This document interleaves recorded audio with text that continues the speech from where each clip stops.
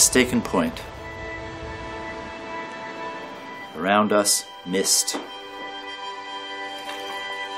Underfoot, petrified deep time rises in welts to prod our souls here and there, breaking into sudden bas-relief.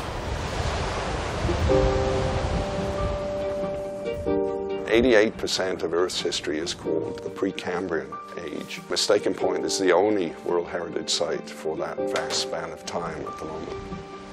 What's so important about the reserve is that these fossils, they're the first large, complex, multicellular organisms known in the history of life. The main fossil site is absolutely amazing. Our particular sequence of rocks here is between 580 and 560 million years ago. They're preserved on the upper surfaces of the beds as imprints. You're walking across what once was a deep-sea ocean floor. It's quite amazing. As one person has said, it's like you're almost scuba diving over this very strange deep-sea ecological community. The question arises, why did they evolve in that type of environment? So there are many unanswered questions. When you're physically in Mistaken Point, you can feel the power of the wind. You can see the crashing of the rocks.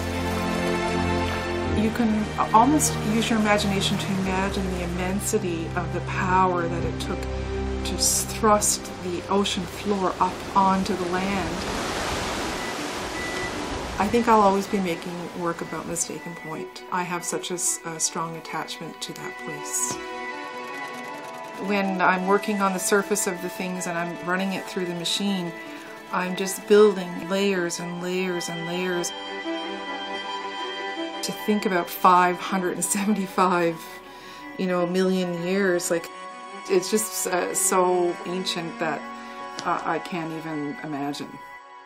What I can do as an artist is try to translate that deep time and the passage of time in the layering of the work.